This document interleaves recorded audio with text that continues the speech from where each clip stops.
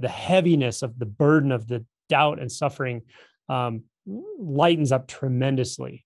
And in a personal, from a personal perspective, it really does come to an end. It's hard to explain how that is, because it doesn't mean that you blissfully float along, ignoring everyone else's suffering. You're still aware of suffering. But there's a depth of interconnectedness. There's a trust in life that's so profound. It's so settled that it really goes beyond birth and death.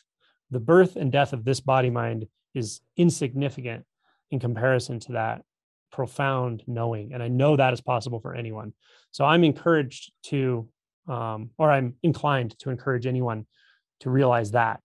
And I can't tell you the exact answer to what past lives are and what they're about. I can't tell you. I can tell you my opinions on it, but or even my instincts and experience. But I can't give you an answer that's going to fully satisfy you.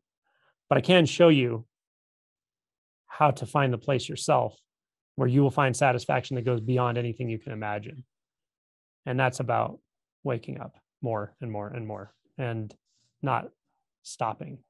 Don't stop halfway and go, oh, this is good enough.